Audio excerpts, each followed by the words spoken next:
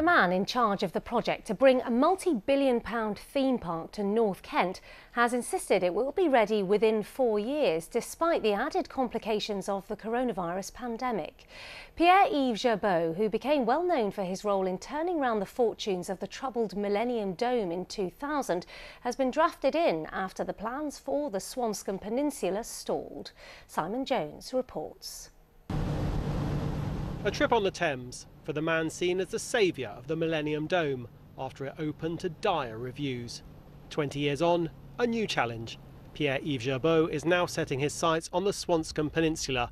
He says he can transform it into this, a £2.5 billion theme park welcoming 4 million visitors in its first year. It's a game changer, and this is, I think, for what has been a terrible time for all of us, and having had COVID, I can tell you it was not fun.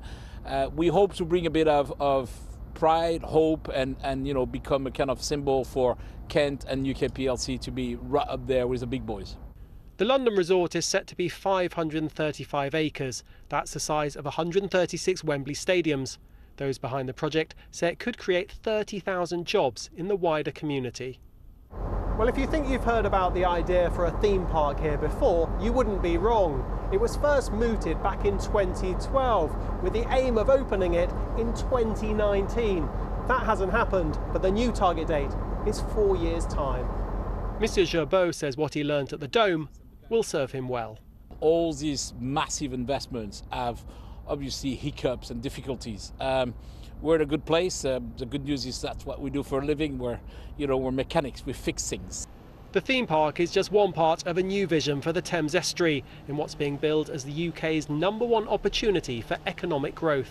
People will have seen a lot of plans over the years and wonder, where are they? Are you actually going to deliver this time? You know what? Yes, we are.